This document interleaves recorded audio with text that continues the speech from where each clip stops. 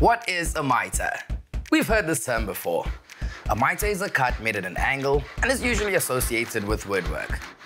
Cutting these angles freehand is not easy, and for this reason, we use a mitre box. Let's have a closer look.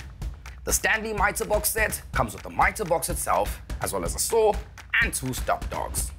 This box allows us to place a piece of wood that has a maximum dimension of 120 by 80 millimeters and cut it at 90, 45 or 22.5 degrees in both the left and right.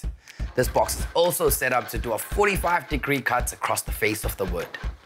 Simply measure and mark your required length, place the timber in the box, use the cam-shaped dogs to hold the wood and make your cut.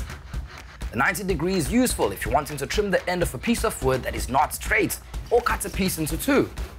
The 22.5 and 45 degrees are usually used when making frames of sorts. This box can accommodate a number of different saws: traditional wood saws, fine or rough cut saws, and even hacksaws if you're cutting a length of metal. The box can be screwed or clamped to a workbench, but more often than not, simply holding it firmly while you cut is enough. Now this mitre box and saw is just one of the hand tools available at builders, in-store or online at builders.co.za. And for more videos like this, check out the blog on the website. Get to Builders, get it done.